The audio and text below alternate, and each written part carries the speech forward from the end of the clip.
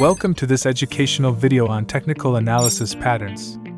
In this video, we will discuss some of the major technical analysis patterns such as the trend line breakout pattern, the double top and double bottom pattern, the head and shoulders pattern, the flag and pennant pattern, the rectangle and the ascending and descending triangle pattern. These patterns are widely used by traders of all experience levels to identify trending patterns in asset prices and make informed investment decisions. We will explain how to identify each pattern, as well as how to interpret the information obtained from these patterns. By the end of this video, we hope you have a better understanding of how technical analysis patterns are used to benefit your investment portfolio. Let us begin. A trend line break pattern is a form of chart pattern that forms when an asset breaks its trend line. This usually indicates a change of direction in the price of the asset. This break can be bullish or bearish. Trend line breakout patterns are often used to predict future movements in the price of an asset. When a trend line breakout pattern forms, investors typically take positions in the asset in the direction of the breakout. This means that if the price broke the uptrend line, investors would buy the asset, while if the price broke the downtrend line, investors would sell the asset. Suppose the price of an asset has been falling for a period of time, forming a descending trend line. If the price of the asset starts to rise and breaks the trend line, this could signal a change in price direction. This could be a signal to investors that the price of the asset could continue to rise. Therefore, investors could take bullish positions on the asset. An example of the use of a trend line breakout pattern in financial markets is the following. Suppose the price of an asset has been rising for a period of time, forming an uptrend line. If the price of the asset starts to fall and breaks the trend line, this could signal a change in price direction. This could be a signal to investors that the price of the asset could continue to fall. Therefore, investors could take bearish positions on the asset.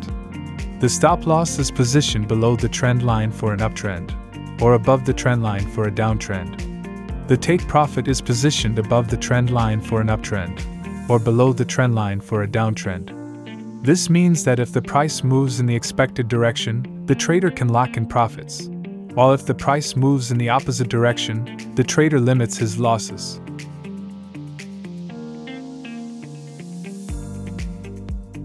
A double top and double bottom pattern is a technical chart pattern found on price charts in financial markets. The pattern is formed when prices move between two lines of resistance, ceiling, and support, floor, in a bounded price range. The pattern is considered a reversal signal and occurs when prices stall at one level without reaching support or resistance levels. If prices break above the resistance level, the double top pattern suggests an uptrend, while if prices break below the support level, the double bottom pattern suggests a downtrend. When trading a double top or double bottom pattern, the stop loss should be set below or above the breakout point. This means that if the price moves below the breakout point in a double top pattern, the stop loss must be placed below the breakout point. If the price moves above the breakout point in a double bottom pattern, the stop loss should be placed above the breakout point. Setting the stop loss in this way will ensure that the position is closed as soon as the price reaches the stop loss level. To identify this pattern, it is necessary to look for two price spikes that are approximately equal, with a small correction between them. The price should rise to the first peak, pull back slightly, rally to a similar second peak, and then drop below the support level. It is important to wait for the support level to break before making a trading decision, as a false breakout can occur at any time.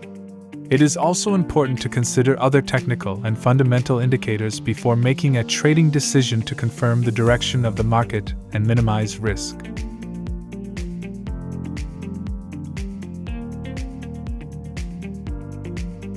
The head and shoulder pattern is a graphic pattern of technical analysis used to predict a change in trend in a financial market.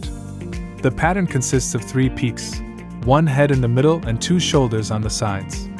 The first of the shoulders is a high beak followed by an even higher kabza and, finally, a second shoulder somewhat lower than the head. Once this pattern finds out, it is interpreted as a sign that the trend is changing to the opposite direction. If the head and shoulder pattern is in an upward trend, it is interpreted as a sign that the trend is changing down. If the pattern is in a downward trend, it is interpreted as a sign that the trend is changing up. To identify the head and shoulder pattern effectively, you must first find the central point of the formation. This is done looking for the highest point in the graph, which marks the point of the head. Then, you must look for the two lowest peaks on the sides of the head, which mark the shoulders. Finally, you must look for a horizontal support line that connects the two shoulders. This support line marks the point where the trend change occurs. The line that connects the two shoulders is known as the neckline. This line is used as an indication of the force of the trend. If the neckline breaks up, it is a sign that the trend is changing up. If it breaks down, it is a sign that the trend is changing down. The stop loss is positioned below the neckline for a bullish trend, or above the neckline for a downward trend. This means that if the price moves in the opposite direction of the expected, the trader will close the position to limit the losses. If the price moves in the expected address, the trader can choose to adjust the stop loss to take advantage of the movement, or close the position to block the benefits. The flag and pennant pattern is a technical chart pattern that forms during a particular uptrend or downtrend. The pattern is characterized by a straight price section with a slightly upward or downward slope, followed by a shorter price section with a steeper slope in the same direction. This shorter section is known as the flag or pennant, and the entire pattern is known as the flag and pennant pattern. This pattern is a short-term trend indicator and can serve as a buy or sell entry signal. Technical analysts use the flag and pennant pattern to identify short-term trading opportunities. When the pattern forms during an uptrend, it is considered a buy signal. To determine the formation of this pattern, technical analysts must first identify a bullish or bearish trend. They should then look for a price section with a slightly upward or downward slope, followed by a shorter price section with a steeper slope in the same direction. If these two components form, then the flag and pennant pattern is considered confirmed. In order to correctly use the stop loss and take profit with the flag pattern, it is important to correctly identify the trend and the consolidation range. Once the uptrend or downtrend has been identified, a stop loss can be set just below the support line in an uptrend or just above the resistance line in a downtrend. On the other hand, the take profit can be set at the point where the price is expected to reach the target of the trend.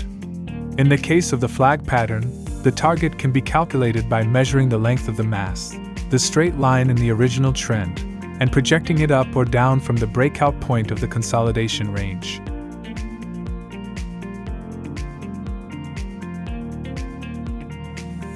The rectangle pattern is a technical analysis pattern used to predict the price movement of a security. The pattern is defined as a period of consolidation in an uptrend or downtrend, where prices move between two horizontal supports and resistances. A rectangle is formed when prices maintain a relatively narrow price range for a period of time, while the highs and lows move towards the upper and lower limits respectively. This creates a price range with horizontal support and resistance that looks like a rectangle. Once a rectangle has formed, investors wait for prices to break one of the limits and move in the direction of the previous trend. This breakout is known as the rectangle breakout. When the rectangle pattern is formed, investors should use stop loss and take profit appropriately to protect their position. Investors should place a stop loss near the lower limit of the pattern to limit their losses in case the price moves in the opposite direction. On the other hand, investors should place a take profit near the previous high or low to maximize their profits should the price move in the predicted direction.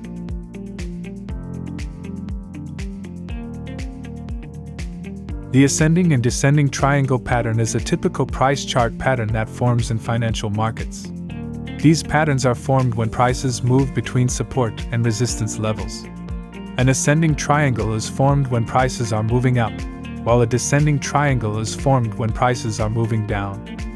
An ascending triangle is formed when prices are moving up, forming an ascending trend line. In this case, the closing price is moving up, but the opening price is moving down, forming the triangle. An ascending triangle is considered a bullish pattern, since prices are increasing. A descending triangle is formed when prices are moving down, forming a descending trend line. In this case, the closing price is moving down, but the opening price is moving up, forming the triangle. A descending triangle is considered a bearish pattern, as prices are declining. Also, traders should set stop-loss orders to protect themselves from potential losses if the price moves in the opposite direction. This means that traders should set stop-loss orders near the support level if they are trading an ascending triangle, or near the resistance level if they are trading a descending triangle. They should also set take-profit orders to ensure that they receive their profit if the price moves in the desired direction. This means that traders should set take-profit orders near the resistance level if they are trading an ascending triangle, or near the support level if they are trading a descending triangle. And that's it. We hope this video has contributed to your understanding of charting figures. Practice and become familiar with them to be successful in trading. If you liked it, don't forget to like it and subscribe to our channel to receive more trading content. Good luck on your journey to successful trading!